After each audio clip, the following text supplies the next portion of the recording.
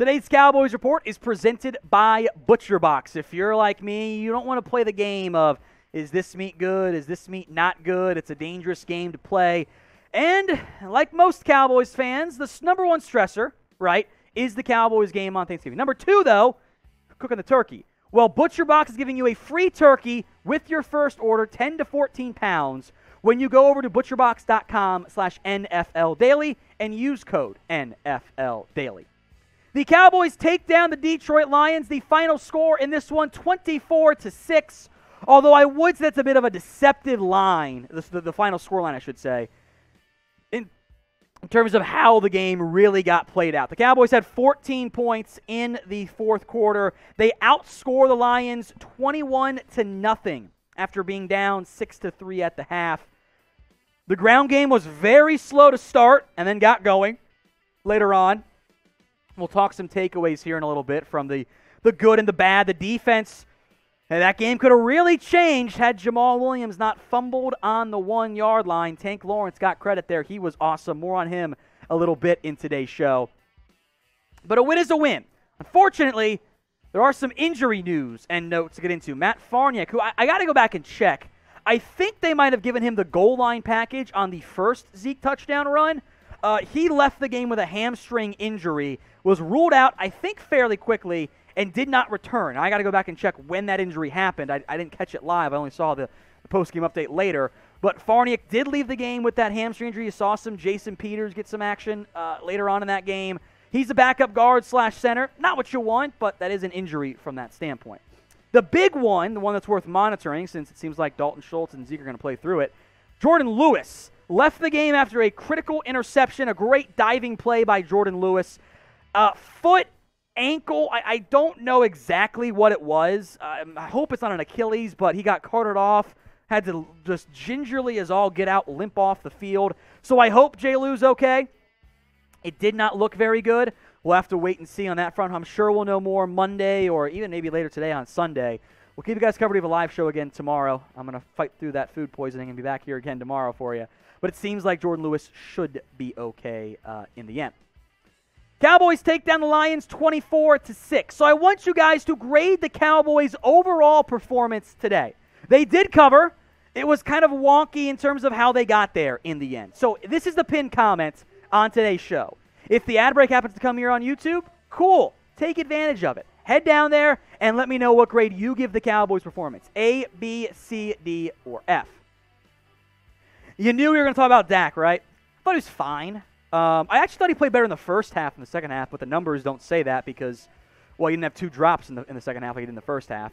Final stat line, 19 of 25, 207. The almost, if we're being honest, garbage time score to Peyton Hendershot as the Cowboys finally got some success there.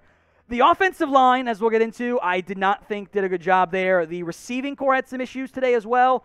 Some drops, I think at least one wrong route, but that happens to everyone, so it's fine from that standpoint. The stat line for percentage-wise, by the way, 76% from Dak, which is pretty damn great. 8.3 yards per carry. I wanted more out of the offense as a whole in the first half. But you did make the big turnover from your quarterback. That was a big deal there. Your third down efficiency. This is where I have problems here, and we're going to go more in depth on that in as part of this here. You, with Cooper Rush, weeks 2 to 5, or 6, whatever, you were one of the best teams at converting third and fourth and short yardage run situations. You were elite in that area, and they were bad today. They were very, very bad, and that really hamstrung some drives. You got yourself into a 2nd and 20 on I think your lone non-scoring drive in the second half or one of your 2, whatever it was. Cowboys got to run the football better in short yardage. Beyond that, they were good today, but 3 of 9 on third down. A lot of those were runs, plus you had the really super long 3rd and 20, which, of course, you did not commit. So rate the game for me from Dak Prescott. 0 to 10. 0 on the high end, or on the low end, 10 on the high end. I'm blaming the loopiness on my food poisoning, but let me know. Rate the game from Dak Prescott. Number 2, the run game got going later. I forget what the exact number was, but the Cowboys had I think 52 yards of on the ground in the first half. They had 54 on their first drive of the third quarter. Elliott was really slow to start, and then got going late. 2 touchdowns, fantasy owners everywhere in excitement there. 15 carries, 57 yards, 3.8 average. Again, it kind of got brought down by a couple short yardage touchdown runs, a couple failed third down pickups that were a big problem there, but I don't think that was the ground game's fault in terms of the running backs. More on the offensive line in a minute. Tony Pollard, once again, electric. 12 carries, 83 yards beyond the also had 26 yards through the air, which they might have called one of those a shovel on a toss from Pollard. I'm not sure. I got to go back and check that. Well, I know one was a check down, but 12 carries, 83 yards, no scores, but Pollard continues to be the electric playmaker, and Zeke continues to be your battering ram, your efficiency player on the ground game. Overall, pretty pleased with the split. Maybe a little bit more to Pollard, but that's okay. Like I mentioned earlier, today's show is made possible by ButcherBox. If you're like me, you don't want to gamble on low-end meats or if this is good, if this is not good. And if we're being honest, the main course of Thanksgiving dinner can be a huge source of stress, especially beyond the Cowboys game that always gives me an ulcer in that game.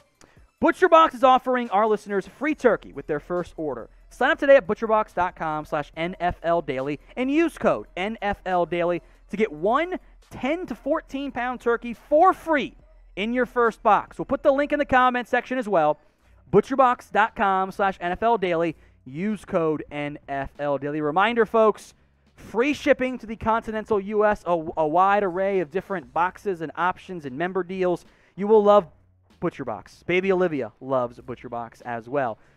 Free turkey, first order, butcherbox.com/NFLDaily. Number 3, I don't think your O-line played very well. I got to go back and, especially from like a live standpoint, offensive line is really hard for me to judge. But I saw a lot of times your offensive tackles getting pushed back. I thought Tyler Smith did not play that great. Kind of settled himself down through a rough first half. Terrence Steele, a couple penalties today. That's not what he's done since week 1. He kind of fixed that issue. Didn't have great confidence with the pocket pressuring, and you kind of saw Dak get a bit antsy at points in that game. So the offensive line, especially early, again, the entire team got going more later, did not play that great. That's a big concern I have because, like with most football teams, especially if a team wants to run the football a lot, got to have a good offensive line. What you don't want is third and forever, as the Cowboys had a few times, and then the defense is teeing off on you. That's where you have issues. You saw it from the Cowboys defense too, right? They got after Jared Goff late in that game and made some big-time plays. Now, if you want the Cowboys to keep on winning football games, then subscribe right now. Hit that big red button and sub for Cowboys dubs. It is backed and proven by science. When you subscribe, you are more likely to help the Cowboys win football games. Number 4 takeaway. I want to give some particular shout-outs here to Sam Williams and DeMarcus Lawrence. I thought both of those guys were awesome. Tank Lawrence had 3 tackles. He got credit for a forced fumble. A lot of good run stops. A lot of pressures today as well. I thought Lawrence had himself an awesome game. I think he had at least one forced fumble as well, plus a fumble recovery. Yes, he did. Lawrence was impactful in this game. Stat sheet says no sacks. Those of us who watch the game know he was everywhere, especially as Micah was kind of quiet to start the first half. How about Sam Williams? Hopefully, this is the breakout game for the young edge rusher. 3 tackles, 2 TFLs, 2 sacks, a fumble recovery. I can't remember if he forced a fumble either, but it was a very impressive game out of Sam Williams. I want to give him some love. He's been a little bit quiet, showed some promise the past couple weeks, took a big-time step where he did have a forced fumble. Perfect. There we go. Big game out of Sam Williams. He was awesome today. Who was your MVP from the win? Let me know. I want to give some love. I think in the end, I'm going to go Tank Lawrence because as much as I love the way Sam Williams played, the way your ground game got going, the forced fumble late in the football game, or I should say in the first half, by Tank Lawrence at the 1-yard line absolutely changed that game. The Lions were about to go score. Your offense was having issues. You stopped them from getting points there. That was huge. So let me know who was your MVP from the win. Number 5 takeaway, team's got to play better still. 24-6 looks nice. That is not how it played out in the first half, though. The Lions in particular got the tight ends going. Brock Wright, who Sam had never heard of. 4 catches, 57 yards. Hawkinson, 4 for 48. Got to do better there. Jared Goff did throw 2 back-breaking and had a couple of turnovers, by the way. But he was 21 of 26 for 228. He was good until he threw that stupid deep shot to Trayvon Diggs, who had an INT again today. The ground game was pretty effective. I don't think 6 points reflects how easily the Lions move the football on offense. I'm not sure 24 points reflects how the Cowboys move the ball on offense, particularly in that first half. Got to play better. Lions are a scrappy team. They always compete. They came out ready to go. Credit to Dan Quinn. Got to do better moving forward. So Cowboys win 24-6, a big win for Dallas to improve, keep winning football games, 5-2 now on the season. Offense was a bit murky. Maybe some rust got knocked off from Dak, but you'll take the 24-6 win every time.